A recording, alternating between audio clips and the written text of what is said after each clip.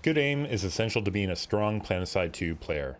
However, most players experience a plateau in their accuracy at some point that limits their capabilities in-game. Breaking through this plateau is assisted through deliberate practice of the fundamental aim mechanics. Planetside 2 and its VR training is very limited in its capability to isolate and work on these aim mechanics.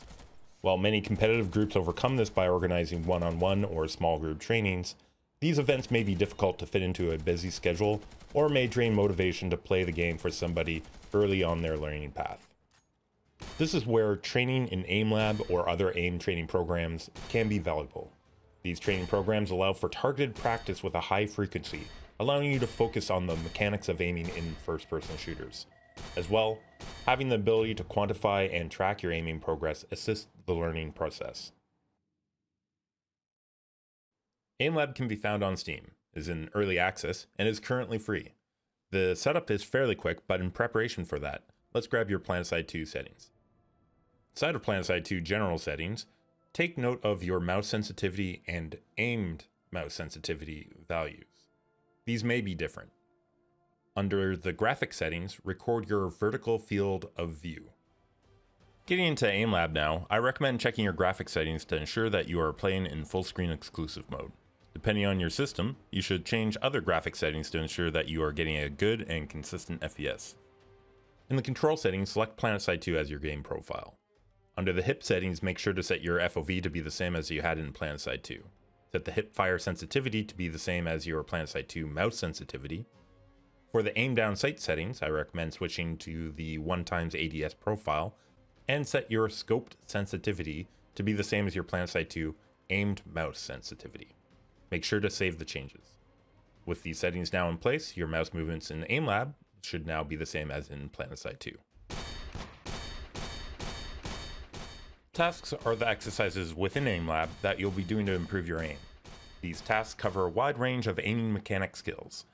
A couple of the general tasks I recommend checking out are spider shot, line trace, reflex shot, strafe shot, and motion shot.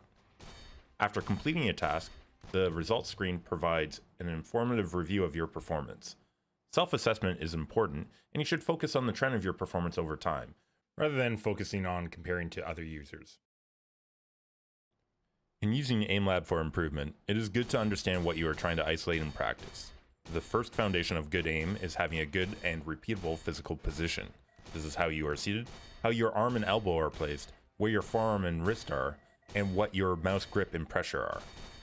In the first tasks you do in Aim Lab on a day, you should focus on settling into this position.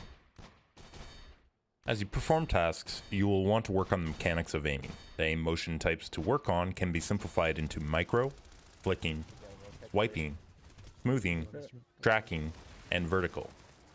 Planetside 2 has some amount of each of these motions. As Planetside 2 also uses aim down sights, there is a need to be good in aiming both from the hip and in ADS, as well as the transition from hip to ADS. When entering a task in Aim Lab, consider what aim motion type is being used, select if you're going to practice hip, ADS, or hip to ADS control, and I would recommend focusing on accuracy more than focusing on speed when you are starting out. If you want to learn more on aim mechanics, Rambo has some good videos covering ergonomic position for gaming and on aim motion types. You can find links in the description. Regular practice of fundamentals is essential to learning any skill, including accuracy in Planetside 2. Of course, there are many aspects beyond pure aim mechanics in Planetside 2 that are important to being a good player.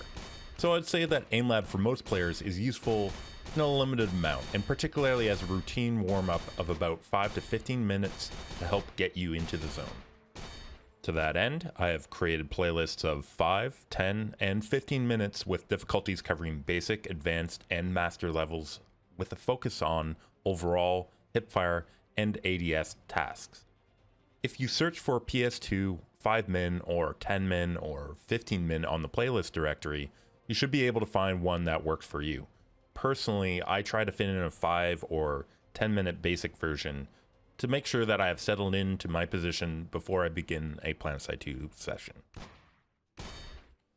Already using Aim Labs or going to give it a try? Let me know your favorite tasks down in the comments.